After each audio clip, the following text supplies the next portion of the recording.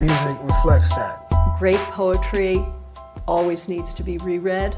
You don't have to get it the first time around, and the way you rap, you know, one could never take it all in. Right. I wonder if we could look closely at some lines from It Ain't Hard to Tell. All right. And I'm wondering if you would just read it for us. This rhythmatic explosion is what your frame of mind has chosen. Leave your brain stimulated, niggas is frozen. Speak with criminal slang, begin like a Leviathan, end like Leviathan, is deep, well let me try again.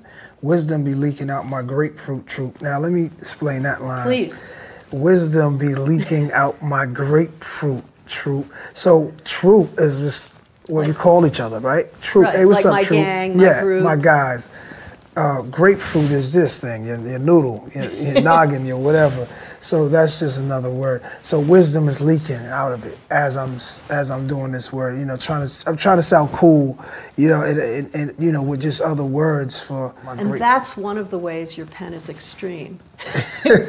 What does it mean to dominate break loops? That's the beat, right? That's the beat. So explain that's that, the beat. if you would. Well, break loops are when someone takes a piece of a record. Usually it's the breakdown part. It's a piece in every record where there's just drums. So they made records out of those things. They looped that part.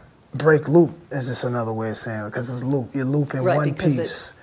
So I dominate break loops. It occurs to me that to say you dominate break loops is also a way of saying there's this underlying formal given, right? There's the break loop, there's the thing somebody else made. And any poet, you know, all poets inherit forms. Right. You know, they're given to them, and they have to kind of learn to make them their own. Or, you know, there's just forms we use throughout the centuries. And I hear you saying, give me this form, and I will dominate it. Right. That's exactly what I'm saying. Given Mike's menstrual cycles, are those cycles in any way metaphorically related to the loops? Now it is. Now since it is. You said it. But I didn't think of that. Well, that's what poetry does, right? This is about things that go in cycles, and mastering pattern. Mm-hmm.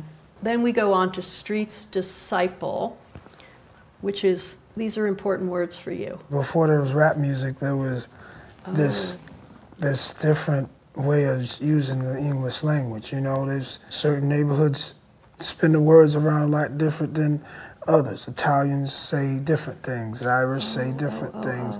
Jamaicans, forget about it. They got a whole different way of spinning words around. You know, everything is rhythm. I think everything's always moving everything. The world's always rotating, nothing is still. So, you know, I talk from that point of view, that language around my neighborhood that everybody uses, you know? And I don't even recognize an outside world. Mm-hmm. When I say speak with criminal slang, that's really a nice way of describing the language around me. Mm-hmm. The slang is not all criminal slang. All slang is not criminal slang, but criminal slang is like a step further, right? So I feel like slang is I'm chilling, I'm cool, you know? Criminal slang is when it's almost coded. It's almost so that you talk in ways where people don't know what you're talking about. And there's something dark and something mysterious and something dangerous about that. And I'm explaining myself to the listener. You know, I'm like, this is the first time anybody's gonna hear me. It's my first album. And I'm explaining to you how I see myself, how I want you to see me.